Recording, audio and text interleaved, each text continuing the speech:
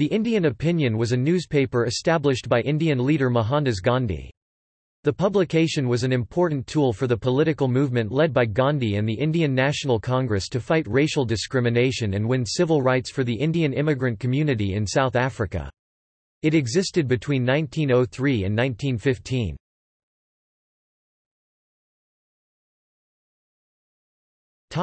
History.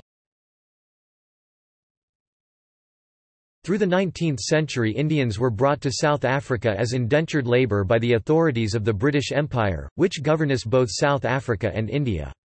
Alongside various multi-ethnic communities, the Indian community suffered from significant political, economic and social discrimination, administered by the system of apartheid. In the aftermath of the Boer War, the government of General Jan Smuts introduced significant restrictions on the civil rights of the Indian immigrant community, giving the police power to warrantless search, seizures and arrests. All Indians were required to carry identification and registration cards at all times. Working as a lawyer in the Natal province, Gandhi organized the publication in 1904 with the aim of educating European communities in South Africa about Indian needs and issues. With the support of the Natal Indian Congress, his clients and other notable Indians, Gandhi assembled a small staff and printing press.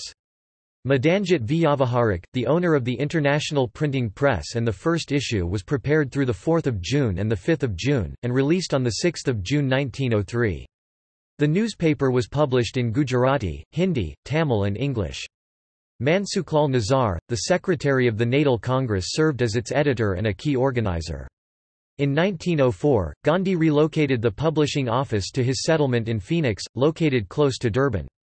At Phoenix, the press workers were governed by a new work ethic. They would all have a share in the land, in the profits if there were any, they would grow crops to sustain themselves, and they would work jointly to produce Indian opinion. The newspaper's editors included Hebert Kitchen, Henry Pollock, Albert West, Manilal Gandhi, who was the paper's longest-serving editor for 36 years, and Sushila Gandhi, wife of Manilal, who took over after his death. All but one of its editors spent some time in jail.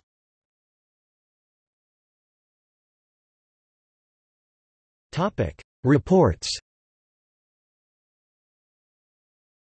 The Indian Opinion began by adopting a very moderate tone, reiterating its faith in British law and seeking not to provoke the hostility of British officials. However, the Indian Opinion especially highlighted the poor conditions under which indentured labourers worked. Editorials tackled the discrimination and harsh conditions prevalent in the agricultural estates where indentured Indians were employed. Cases of harsh treatment by employers were publicised and the astoundingly high rate of suicide amongst Indians was pointed out. A campaign to end the system was launched and editor Henry Pollock, a friend of Gandhi's, went to India to mobilise support. From 1906 onwards it became a vehicle for challenging state laws and urging defiance of these when these were clearly unjust. This tradition began during the Satyagraha campaign between 1906 and 1913, which began because of attempts to impose passes on Indians in the Transvaal. The paper played a fundamental role on defeating the registration drive of officials. Its pages paid tribute to local resistors, and Brian Gabriel, one of Natal's earliest Indian photographers, provided visual coverage.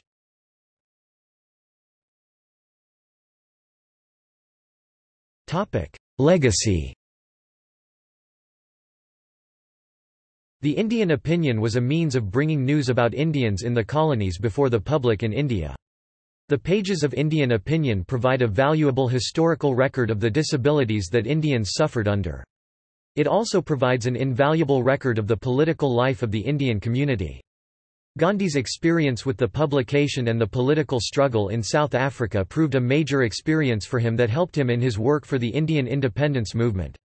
He commented, "Satyagraha would have been impossible without Indian Opinion." In India, he would publish Young India, Harijan, and Navjivan.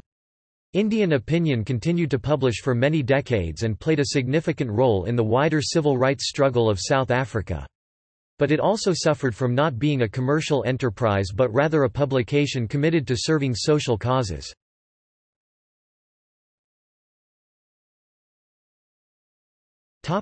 See also: Gandhi Heritage Portal.